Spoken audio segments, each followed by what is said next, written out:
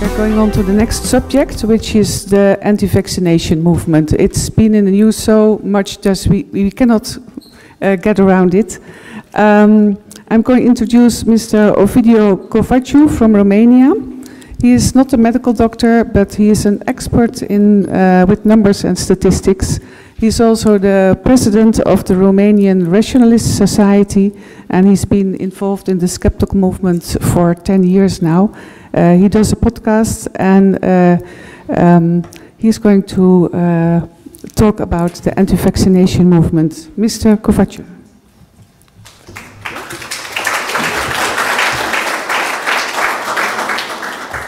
Thank you for, it's a bit low. So thank you for welcoming me here. It's funny to me that the presentation before me was about people who want to do injections, and these guys do not want that at all. Notice the theme, yeah? Okay, so I said I would be talking about the tactics of the anti-vaccine movement because you will recognize them. And I codified them in a way, it's an easy presentation to go through. But I want to clarify who's an anti-vaccine activist, because there's various scenarios that you may encounter, and the anti-vaccine activist is a specific type of personality. So, it's not a parent that is concerned or wants to understand more about vaccines. This is a normal person. It's not a parent that expresses doubt or fear about vaccinating. This is again a normal person. It's not a person that opposes vaccines due to personal belief. This is maybe a bit of a, a bit of a lower number, but they exist. And it's not a person that does not want to vaccinate himself or his children. This is not an anti-vaccine activist. This is a person who makes a choice, and it's a valid choice we can debate. The person who is willing to spread misinformation is the activist. And if any of the above will spread misinformation, they become an activist, at least in my book.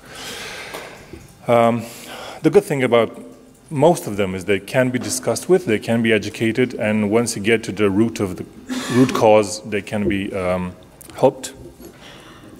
I'm doing my best here, but it's weird. But the person who's willing to spread misinformation has crossed the threshold. There's probably low chances of him being educated. So, sometimes you can't do it. What is the goal of anti-vaccine activists? So they normally say they want to save children from the evils of vaccines. They want to help other parents by educating them. They want to maybe insert the topic of vaccination in any discussion about health. Argue that vaccines are unsafe, and raise doubt. I really like this tactic, raise doubt on the principle of, if there's smoke, there's fire. If people say something is bad, they're probably right, but, I should just believe them on a precautionary principle, so don't do that. Look into it. And if possible, they want to avoid legal repercussions for their choices if they exist. And there's a small number who profit. There's a, small number, depending on how you count it. There's a group of people who profit from the others who follow them into anti-vaccine ideas, and they will sell alternative treatments, alternative prophylactics. They will also sell other conspiracies. We'll get to that. So, the anti-vaccine strategy guide, I call it SICK, because it's fun.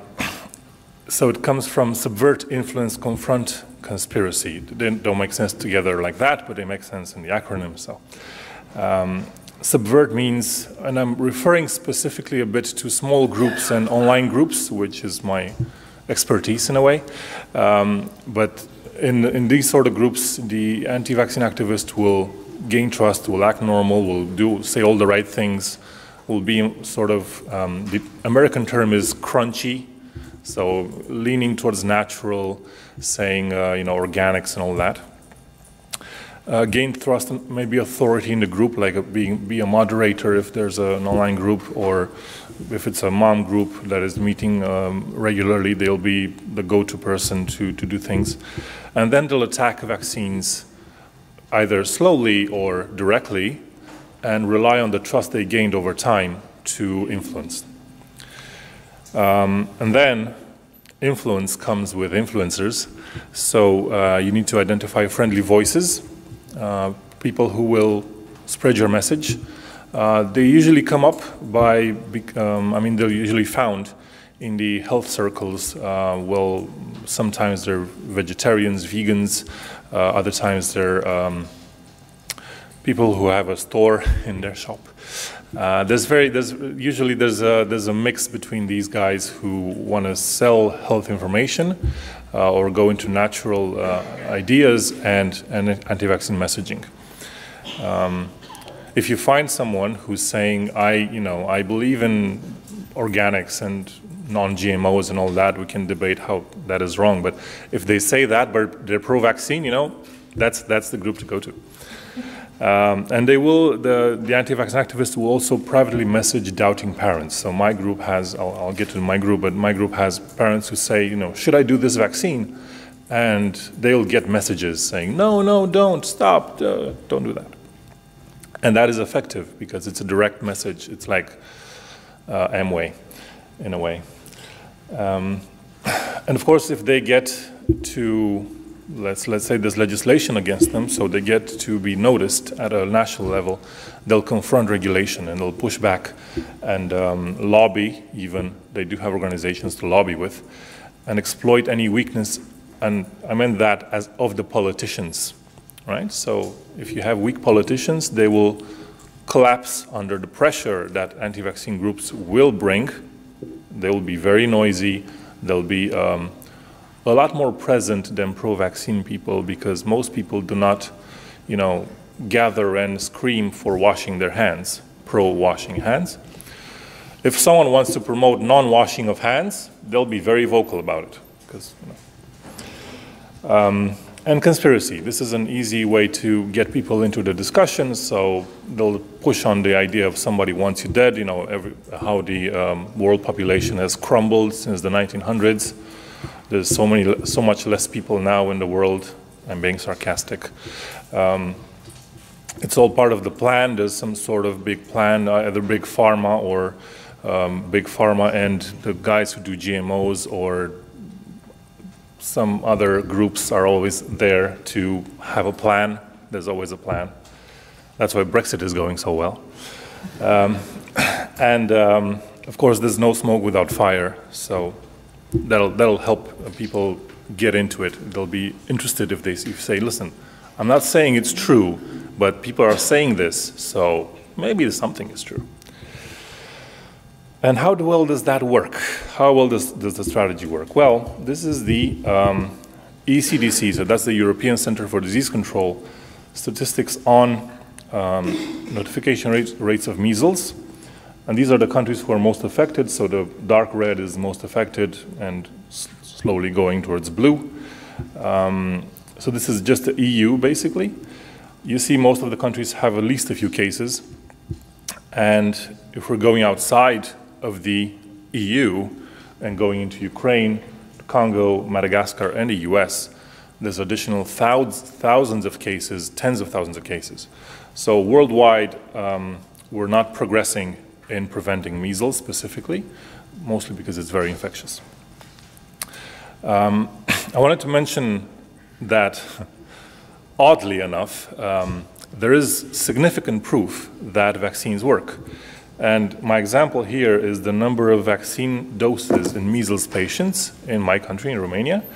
So the dark red is no doses, no vaccines ever. The orange is 1 dose, and the green is 2 doses. The black is unknown status. That usually means there's no vaccine in the background, or there was a disease that happened, not in the case of measles, but unknown status usually is treated as we should be vaccinated. In this case, it's probably older people who don't have a record or are born before 1978. That's not old, but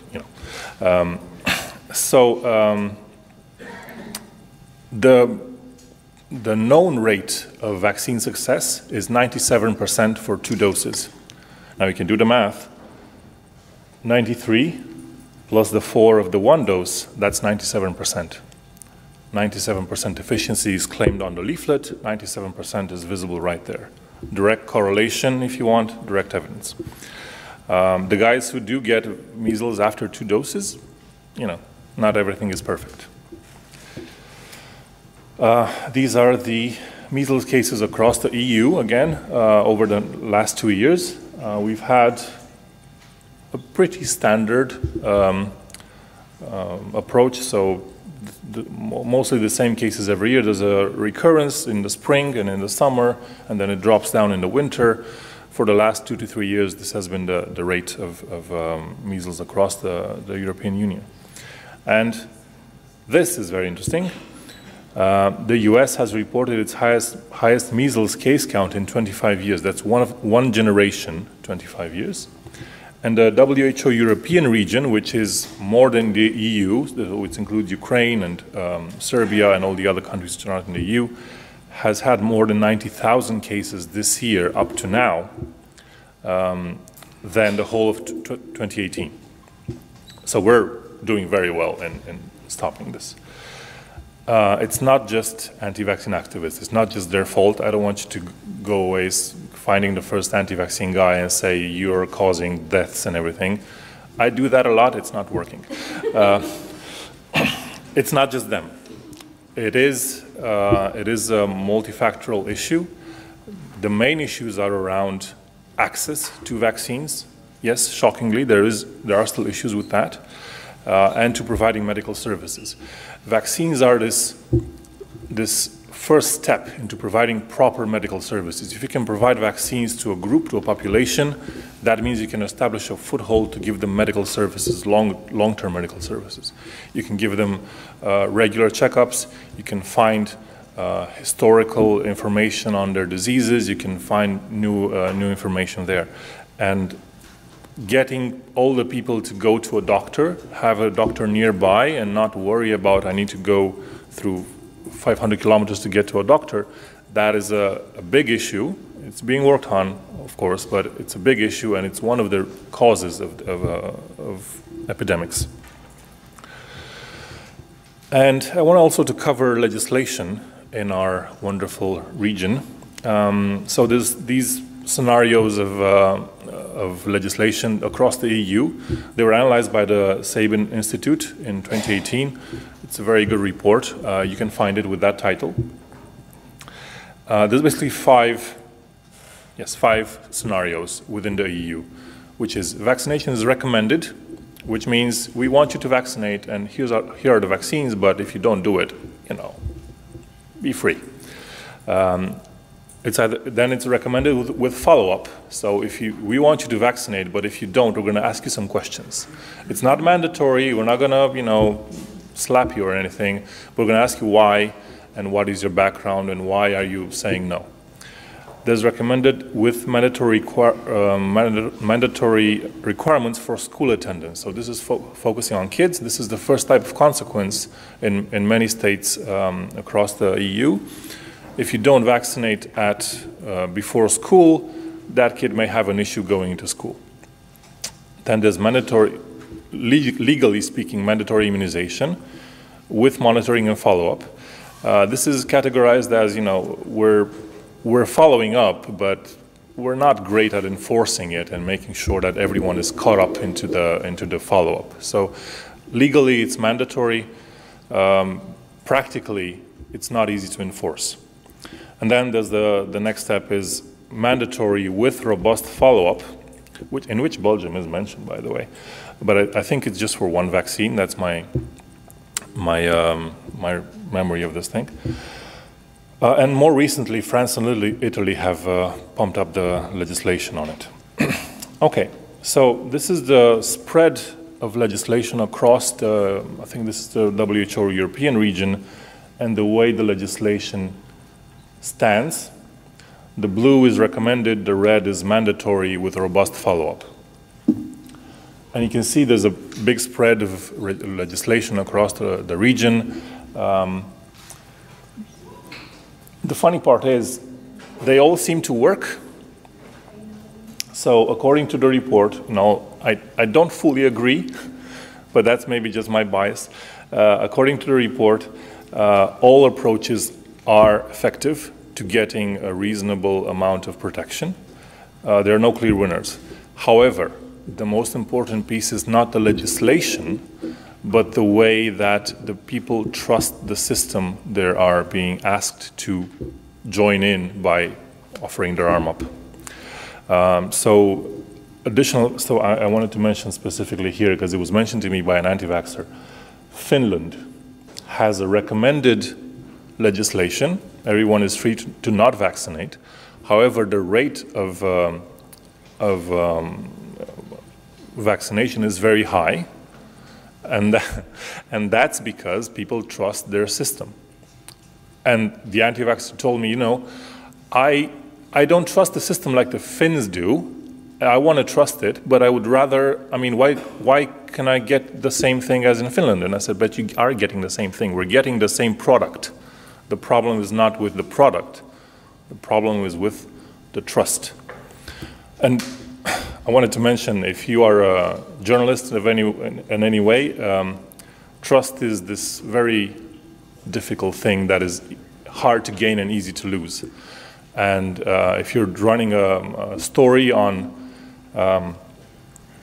some issue in the medical system, and of course there's many issues in all medical systems, that story you write, or the story that you're seeing, the story that is, let's say, is causing a big fuss, that'll also affect this in a long tail, in a very roundabout way, maybe not easily identifiable, but I can tell from my country, people have growing issues with the health system, and it's been growing and growing as long as there's been press stories about issues within the system.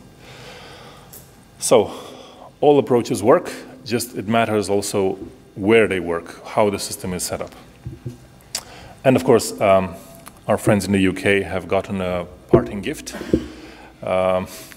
This is just announced. They just lost their measles-free status.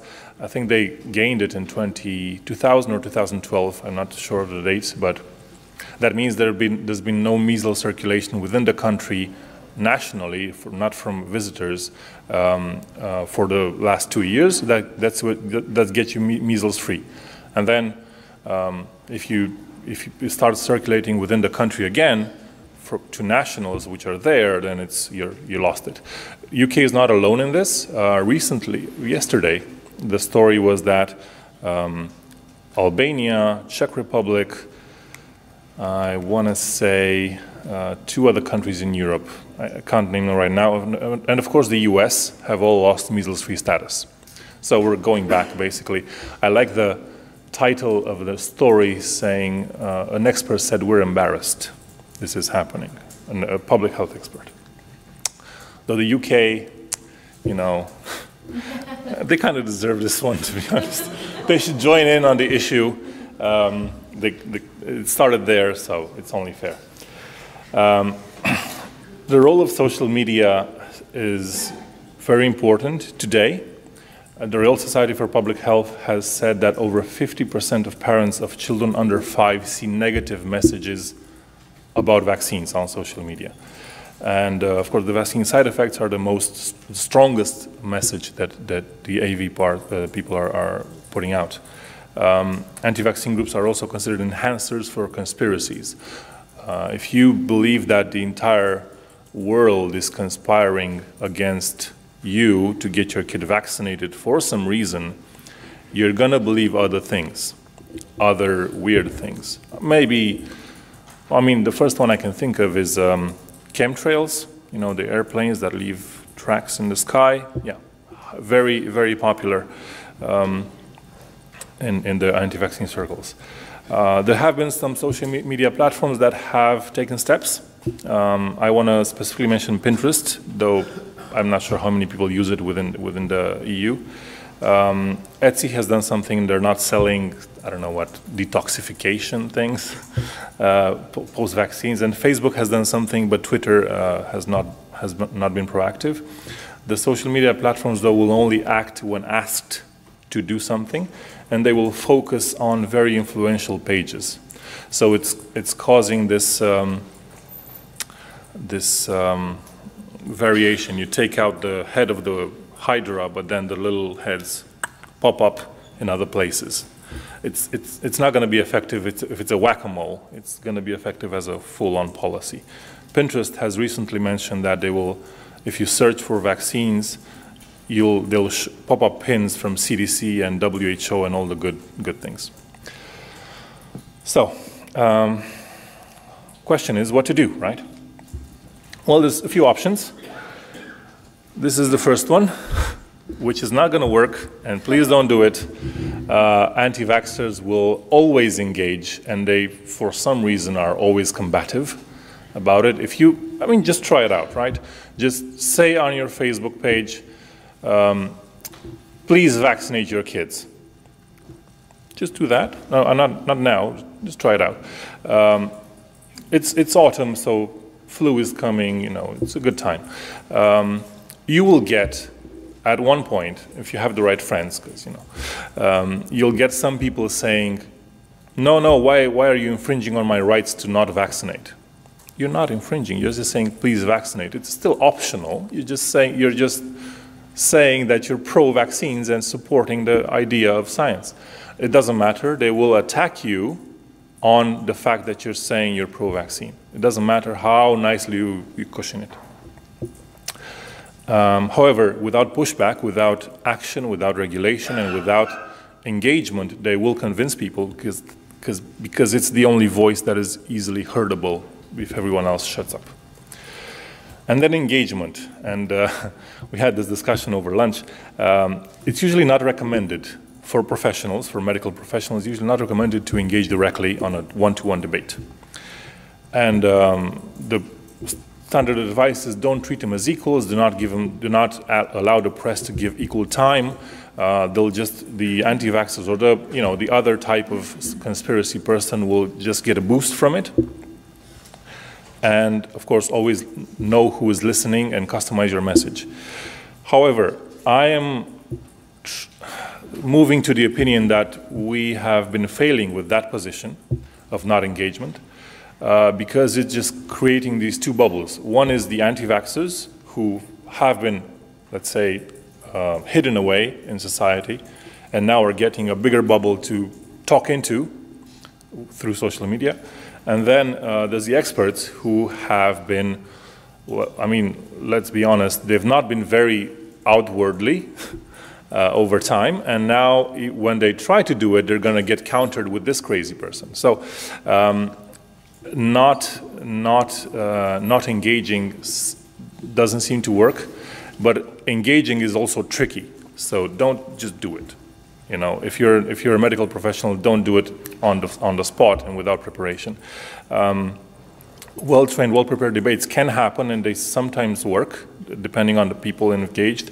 I give you the example there of Bill Nye versus Ken Ham, which is you can see the debate. It's on creationism, and the people there are in Romania. The first one is a doctor, and the second person is the face of the anti-vaccine movement in Romania. They had a 20-minute discussion on TV, and after the discussion, the lady closed her Facebook page, and that's been going on for 6 months now. I can give you more details. It's very juicy, but it's not translatable. You need to see it to believe it, basically. It was very fun. Or the third option is to give them polio. Not that polio, though, which is pre-parenting, omni-channel legislation, infrastructure, and outreach. I realized these are basically the same thing after I went through them. It's all communication, okay? First one, pre-parenting is just discussing about vaccines with a parent before they have a child. If you have, if you have friends, if you have future nephews, if you have, nephews, that's a encompassing word, or future kids, discussing with the doctor previously to clarify, and if yours is very effective, it's actually the only proven effective method to make people vaccinate. And of course, education in schools and early adulthood. We do have some classes on health, so just include that and push them into people. I mentioned omni-channel because it's a word that is, it's a bit of a marketing thing, but it's basically having information available, making it available everywhere that people might be. If it's on Facebook, if it's on Instagram, if it's on the social medias, or if you're an old, if you're an old media type of person, if it's on paper, if it's on SMSs, if you want to get a call, you need the state, the system needs to be ready for your requirement and educate you on that. That is the ideal scenario, of course. Legislation, now my position here is that we need to harden regulation and limit the options. And legislation needs to have consequences. It doesn't need to be mandatory in all states or anything, but if you don't vaccinate, you need to have a consequence. Whatever that is, that can be left to the states, but it needs to have a consequence. You're basically allowing, diseases into society, so at least pay more for insurance or something. Of course, infrastructure is important, making sure follow-up is done, safety and all that, and availability of medical services and communication. Again, these are all basically communication and having the infrastructure for communication ready, and of course the actual needle. So I can give you a bit of my group. This is my group that is doing vaccine education for parents. It has 82,000 parents at this time. They're coming and going. So I looked at the stats, and 5,000 people have left since January, and 11,000 have joined. So but coming and going, I'm fine with it. People get their info and get out. It's fine. But we asked them, the people who were there at the time, we asked them if, due to the group, they had a conversation with their GP, their general practitioner, and they said yes, and it's a big number there, 81%. The 3,000 responses, the people who answered. The decision to give optional vaccines was influenced, and this is what I wanted to show, that we have an influence on the discussion. So many of the people said that the group was highly influential, majority influence on giving optional vaccines to the kids. I focused on optional vaccines because it's easier to suss out the data, to actually identify that we had a measurable contribution than I followed the standard protocol. That's harder to say, was it me or was it the fact that it's a recommended vaccine.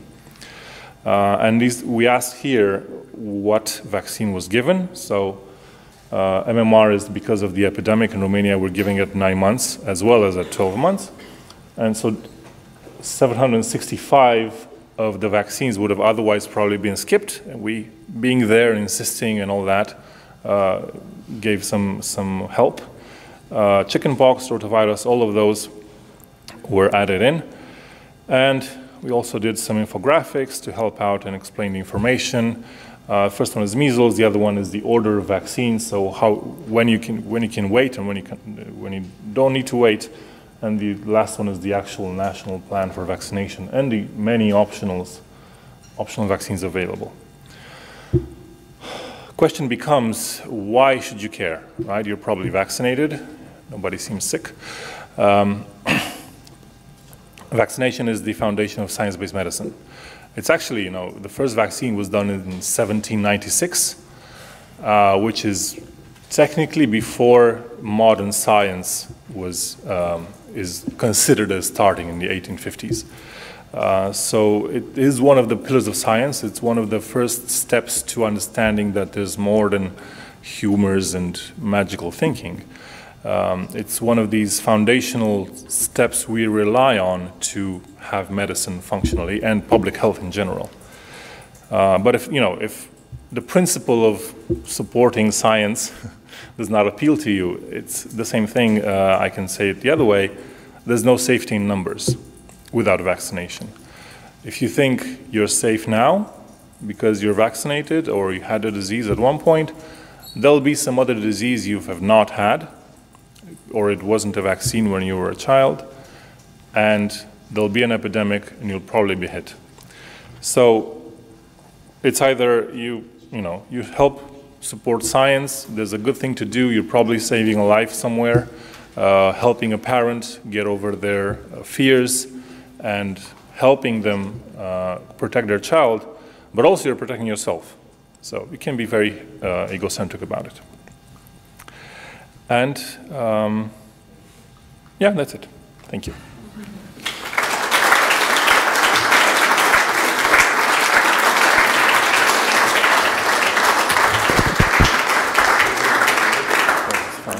Well, thank you very much for this excellent presentation, and I'm very grateful that there is some advice on what we can do to change things for the future. So thank you very much for that, to end on a positive note. Are there any questions? Yes, the microphone can go to the back.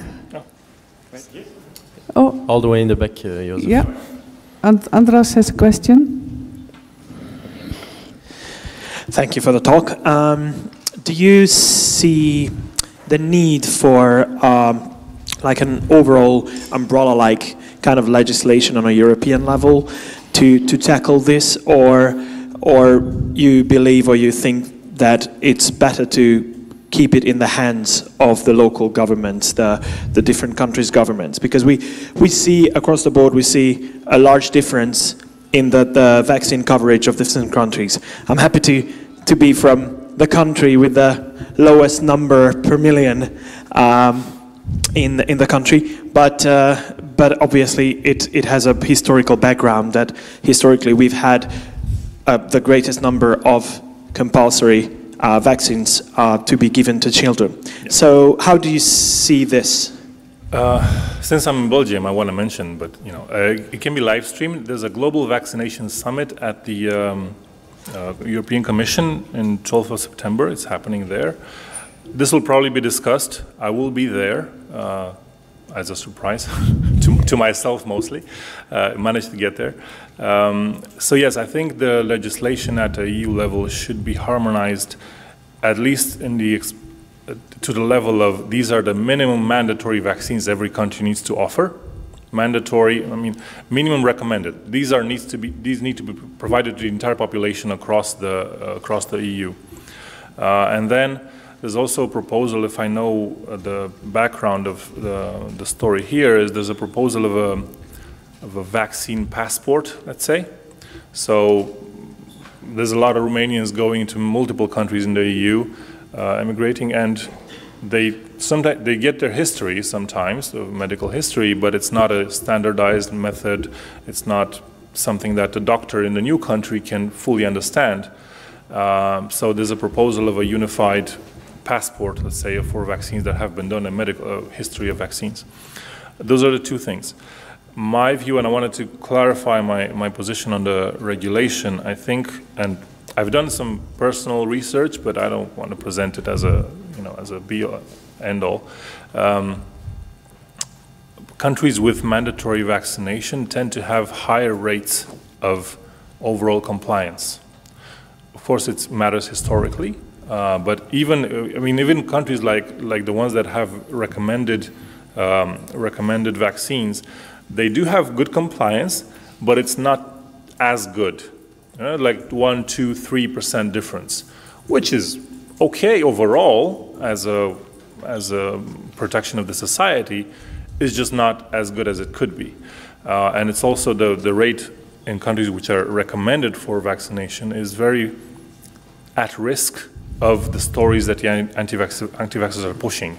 So like the MMR story in the UK, when the MMR Autism Connection was made, the MMR vaccination dropped sharply and then rose back after some time. But that same story is still causing issues and causing probably this epidemic and several others in the world, in countries where trust in the system is lower. So while the UK recovered, even though not perfectly, they recovered, they impacted everyone else which has similar legislation but worse implementation of the system, of the health system. So if these things can go together, like strengthening the delivery of vaccines, then you can ask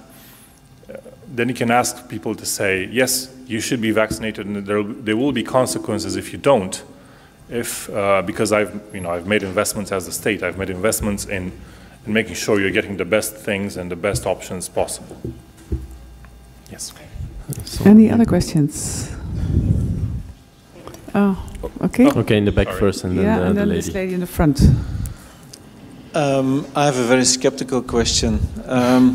Because of there's so many models like changing people's behavior. You have in psychology of Eisen, model of reasoned action. You have Prochaska, and all of these models to change people's behavior are rather unsuccessful. The best programs to stop smoking only get to about 25% of effectiveness. So I'm wondering, you were presenting a lot of figures about the vaccines, but these steps, did you research them? Whether it's really those steps that those anti-vaccine people have, or your own polio approach, did you test it? Did you look at the separate ingredients, which ingredients work best, etc.? So my question is, in your approach, how much science did you use? Right, I know what you mean, and I did not test the, let's say, the effectiveness of the group besides the survey I did, mostly because it's very difficult because of the volume of people. I do want to, let's say, separate the people, ask them what they think about vaccines before they join in, and then if the group helped in any way, I know that's the proper approach. It's harder to implement in terms of workload for me and the team. In terms of psychology and the way to change the behavior, there are experiments, there's legislation in other places that works, and we've seen it work. Like Australia is the usual example of making consequences happen. So I think they restricted some payments, some social benefit payments for parents who do not vaccinate, and that caused the rate of vaccination to go up. And California had a similar approach in eliminating exemptions for non-medical reasons, for personal belief exemptions, and that caused the personal belief exemptions to go down, but also caused the medical exemptions to go up because they didn't regulate them. And now they're doing a different approach of regulating the exemptions, making sure they're being properly checked against the actual exemptions for vaccination. So the approach to making sure that coverage grows is very complex. It depends a lot on many, let's say, many personal things that people look at when they take a decision to trust the doctor in front of them. It takes a lot on the doctor himself, depends a lot on him as well. But there are legislative approaches that do help and do work. My view here is simply that there needs to be a consequence. There needs to be a consequence if you don't vaccinate. It just cannot be a free-for-all for this specific reason. I can be as liberal or as conservative as needed, but in other topics. But on this one, there's this fine line between your benefit and our benefit is worth your little inconvenience of being vaccinated. Okay, there was one question in the front. Yes, here. And then Yes, thanks a lot for your speech, and it was really encouraging to see the kind of effect that you can have in the group based on your survey. So I was a little bit curious to hear what kind of tactics you have found most effective when you're discussing things in the group, especially on the level of listening or sharing information, also on whether you should share it as a personal story or if you share infographics or these kind of things. So we use basically all approaches. There's no, sometimes people say we're being too aggressive to anti-vaxxers when they're not in the group officially. And we sometimes say, listen, these are the anti-vaxxers, they should do that and that or get out of the country or something. Not specifically. for parents, the questions we're getting are parents who say, we're doing this vaccine, is it okay? What sort of reactions have there been? Can you tell me anything about this specific vaccine? And in those cases, we just provide the information, we provide the data we have some stories written up and some scientific, let's say, layman's terms posts up as well, and we try our best to direct them in the right place. I do take advantage of stories as well, so there's some time, I mean, right now, because of the US epidemic, there's a lot of stories coming up every day on the impact of vaccines or not vaccinating, and sometimes there's the story of a person who was not vaccinated as a child or who still has polio or seen polio or has a person who has suffered from a disease, and those come up as well, and I treat them, I use them there as well. So it takes all approaches, basically. I am very gentle with parents who want to vaccinate and just need additional information. That's very easy to work with. But of course, there's sometimes people who will, the spectrum is, there's a spectrum here. At the other end is people who will just give me a list of questions which are anti-vaccine talking points, and I'm supposed to debunk them for the nth time, of course. And in that case, I'm not as friendly, because they're not actually discussing with me or to be educated. They want to challenge. So it's a multilateral approach. I have other admins as well, and they help out as well, and everyone has their own system. But overall, I think we're covering all the bases. We are aggressive when we need to be aggressive, because people will respond to that as well, not all of them, and very kind when we need to be very kind. That's in the middle, of course, there's all sorts of variations. And super little extra to that. Do you think there's a difference in how you approach that in Romania than how you think that one might approach the question in some other country? Is your system, does it influence what needs to be? I think the main influence is around doctors and how they are trusted by their patients. So that's the main issue. We have to correct doctors. I have to correct doctors on a regular basis because they tell patients that the MMR vaccine should not be given due to egg allergies, which is a recommendation that was retracted 20 years ago. Okay, there's studies that you can quote, and it's 1996 or something. And I have to say, listen, your doctor has not read this, has not updated his information for 20 years. This is not okay. Just find another one. I don't want to do it, but it's, or we've had issues with there's been a sensitive flu, quite a lot of cases of flu, and deaths as well. And we were struggling with doctors to actually vaccinate children older than 6 months because they were saying, no, over 3 years. No, the actual leaflet of vaccine says 6 months. This is a fragile child. He's not going to last 2 to 3 years if you don't vaccinate him now and he gets the flu. So we've had multiple cases where we needed to actually help the parent push against their doctor. And that is not something I want to do, but something that, in this case, I need to do. Okay, well, thank you very much. Very interesting, all of this. Big round of applause for Ovidiu.